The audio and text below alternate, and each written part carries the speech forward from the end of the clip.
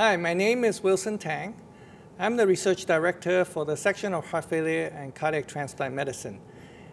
And I'm delighted to actually introduce my two colleagues here, Dr. Sanjeeb Bhattacharya, as well as Dr. Pavan Bhat. We're actually going to discuss about heart failure with preserved ejection fraction today. So, Dr. Bhattacharya, what is heart failure with preserved ejection fraction? So I think it is a very complex term. And I think a lot of people will think the heart's failing and not working right. And in some ways, it is. But mainly, it's a constellation of symptoms related to how the heart is relaxing. And the heart becomes a little stiffer, the arteries become stiffer, and it leads to this constellation of symptoms of shortness of breath, whether you're resting or walking, swelling at sometimes, and overall feeling fatigue. So I think it's a very complex disease process, and what's been interesting is it thought to be very simple in the beginning, and we know that it's much more complicated than that. Yeah, and so Dr. Bhat, what causes heart failure with preserved ejection fraction? Well, that's an excellent question, Dr. Tang. I think, as Dr. Bhattacharya mentioned how complex of a disease this is, this also goes into how many different causes can actually lead into heart failure with preserved ejection fraction, also known as HFpEF. When we look at the different risk factors that an individual might have, one can be being of advanced age, there can be high blood pressure, being overweight, chronic kidney disease, having AFib or atrial fibrillation, or also prior history of heart attack. So as you can see, this complex disorder has a lot of different risk factors that actually all lead into it. And we see it quite commonly too, isn't it? Yeah, absolutely, yeah. absolutely. Yeah. So how do we diagnose this, Dr. Bhattacharya? It's not easy. And I think the problem is people come in with these symptoms of shortness of breath, and it could be from a multitude of reasons. And really, the challenge with HFpEF, or heart failure with preserved ejection fraction, is there's no one test to diagnose, as much as we'd love that to be the case. And a lot of times it requires an in-depth evaluation using blood tests, imaging studies like echocardiography and cardiac MRI, and sometimes invasive studies where we take a look at the pressures in the heart and the coronary arteries of the heart. And that gives us a full picture of what's happening with the patient and what's happening with the interaction with the heart and the rest of the body that's leading to these symptoms that the patients are having. Yeah, and sometimes we have to figure out whether it is the heart or not the heart. Yeah, and that adds to the challenge because a lot of the times when people think of shortness of breath, the first thing we want to think of is the heart as being the root cause. And sometimes doing these in-depth evaluations, we can really tease out if it's something else, whether it really is a primary lung issue or is it a constellation of lung, heart, and deconditioning that's really creating these profound symptoms in patients. So, Pavan, with different causes, what are the possible lifestyle changes that patients can do if they have the diagnosis? Well, absolutely, Dr. Tang.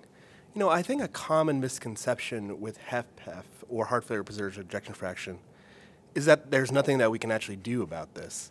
There's actually a lot of things you can do that the patient can do in conjunction with their doctor in order to help treat some of the risk factors that we just talked about a few minutes ago. For instance, a common question a lot of patients have is, can they exercise safely with their heart failure? And we actually encourage our patients to exercise. That'll likely help with their symptoms and their quality of life. And a structured exercise plan working with your cardiologist will actually help you with your symptoms going forward.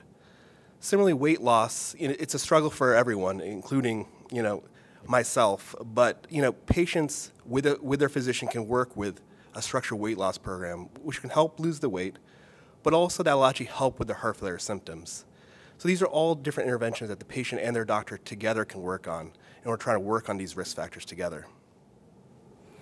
So with that, what are the new treatments or emerging treatments that are currently available or will be available for HFpEF patients?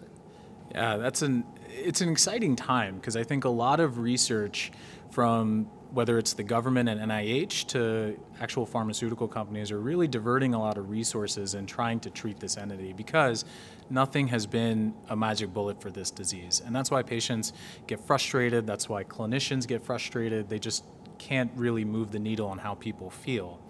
So I think it's, one, important to first delve in to make sure that the diagnosis is correct and we're not missing another type of underlying disease process.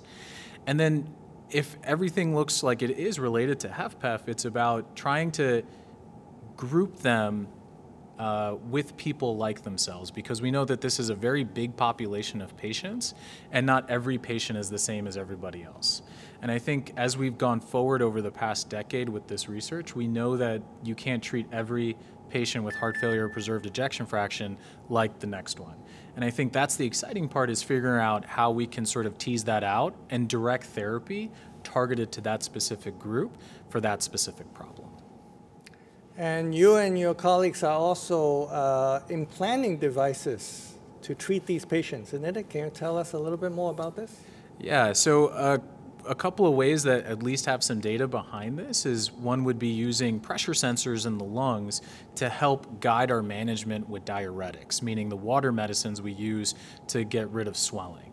And the importance of these sensors are especially with patients who have a difficult time knowing how much diuretic to take, so they're getting the water off adequately and not hurting their kidneys at the same time.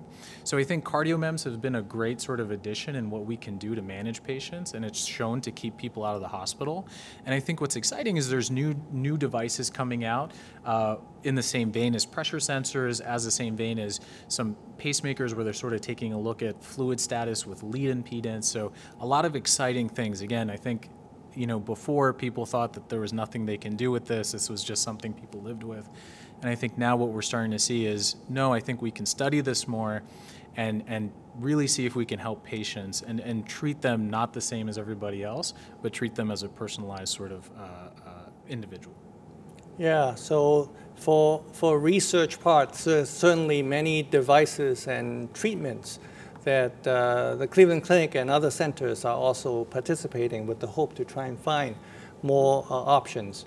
And so many of us in our section are experts in this area, and we are, you know, collaborating together to try and work with different members of our department, as well as other collaborators, to try and target this really challenging population.